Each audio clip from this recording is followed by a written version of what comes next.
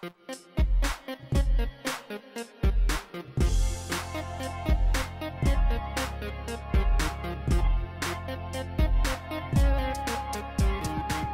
going on, guys? Welcome to my tutorial in Adobe After Effects. In this video I'll show you guys some animation presets. Now I'm going to go for the 3D transitions. Over here we have transitions and movement.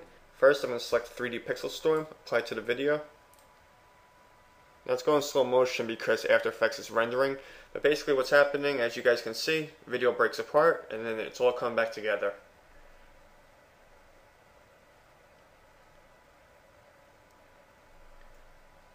Next we have 3D swing.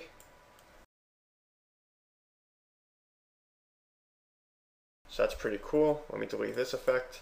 And one more 3D effect we have here is 3D tumble. So I'm just going to apply this effect. Press spacebar.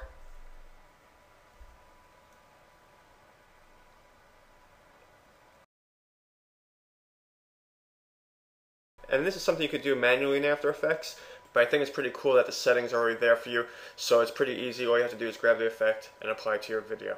So I hope you guys enjoyed this tutorial on 3D transitions in Adobe After Effects. I'll have more tutorials on these kind of effects, and if you like this video, give it a thumbs up. I'll see you guys later. Cheers.